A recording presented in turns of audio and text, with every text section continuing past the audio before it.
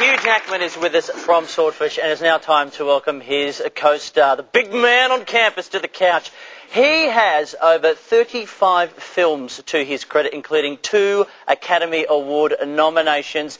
He has taken the time to fly himself down to the country and take the time to come and chat. We are very, very honoured to have him with us. Will you please welcome John Travolta!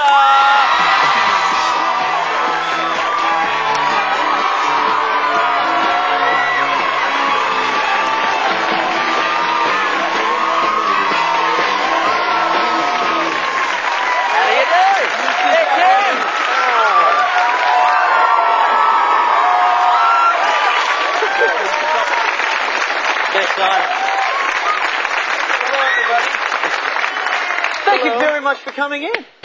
It's a pleasure. So you're a dag. You know, I was told that that's something on a sheep's butt. But affectionately, it's a good thing. It means you're a down-to-earth guy, and you're good fun. Good. Well, that's what I hope I am. You are. We are good fun please, together. let's forget the sheep's butt. We had so much fun on this film, but anyway, I'm not talking. No, feel free to join him. It's okay. Oh, really? I'm good. We don't want to frame you out or anything. You just said in the commercial, shut up, move the other end of the couch. Yeah, but I was winking. Oh, sorry, right. Now, John, you flew yourself here for I this did, trip? and I think I've had a moment in history. What happened? Because I own an antique Qantas jetliner. Yes, I know. We've chatted about that. Today, I flew into the airport, and all the employees from Qantas stood out there waiting for it. Like an old friend had flown back. And it was so much fun to actually have flown this from the United States and to see all the employees who missed the plane. I mean, they had to have been a bit older to missed it. But anyway, it was really quite a moment. So when you're flying in and you're radioing into the control tower and you say, hello, this is John Travolta or JT on the CB, do they freak out? Do they not believe you? Well, they're more impressed with the airplane, I think. Oh, really? Yes. So is it an antique?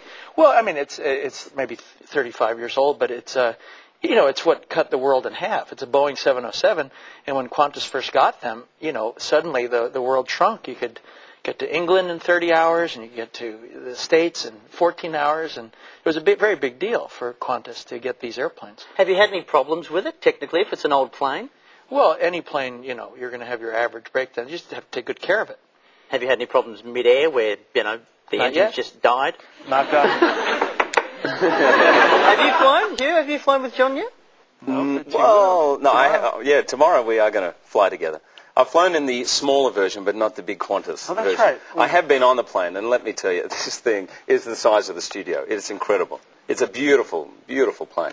And probably just as rickety as ours. This is a very rickety studio. You don't want it to be like this. In our time off, Hugh and I would sing songs from Greece. From Greece?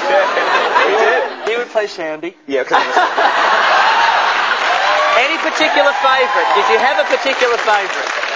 Something like do you want it to do anything? Summer loving had me a blast. Summer loving had me so fast. I met a girl crazy for me. I met a boy cute as can be. Well, all right. Let me input. Oh, well. That's all. So, did you do a lot of singing and dancing the whole time? Because you're both musical guys. I mean, you've mentioned last time what I we love chatted about that you Australians? love musicals? Everybody who is a performer in Australia acts, sings, and dances. It's the truth. How much singing and dancing did you do in the off time on Swordfish? Day one. I don't even know if you remember this bit, but we were doing it all the time. But the first day, we were in this nightclub where my character gets introduced to John's character. And what they would do is they play the music in the nightclub, then they'd dump it. So end of the first take, it's about 9:30, 10 o'clock in the morning. And John's sitting there and goes, why don't we get the music up? So the music gets pumped up and he goes, come on, everyone dance. So John gets up. He's dancing away, doing the whole thing. So I get up.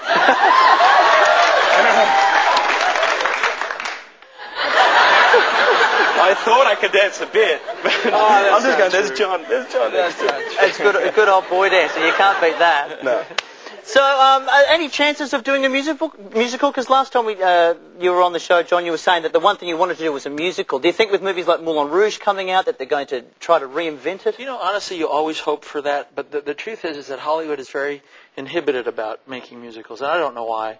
I mean, the biggest movie I ever made was a musical, and yet they still resist making them. I think MTV or something has taken over for all that. But on a rare occasion, they make them, and maybe with Hugh and maybe Russell Crowe, maybe we'll all get together and, you know, sing and dance or something. Oh, gee, Hugh Jackman, Russell Crowe, John Travolta in a movie. I don't know if anyone would go. Matter of fact, I'm supposed to say hi to Russell's mother. Her name is Jocelyn. Yep. So, Jocelyn, wherever you are, I'm saying hi to you. Okay? He asked me to please say hi to her. Oh, you're so sweet. I'm all right. He's a dad. He's a dad. Now, in Swordfish, no singing, no dancing, nothing but shoot. It's a fantastic movie, by the way. You've got to be just over the moon about it. And there's an amazing stunt driving sequence between the two of you. Did you do any stunt driving courses to do the film? I did. Tell them all about it. Well, the car, this Tuscan TVR came up, right, it's the size of a matchbox, and John and I looked at it. And I'm meant to be driving, and I thought, well, I better go and do something because we won't be able to have doubles in this. So I went and did courses, and there's one bit, probably coming up any minute, where... Handbrake? Not this bit.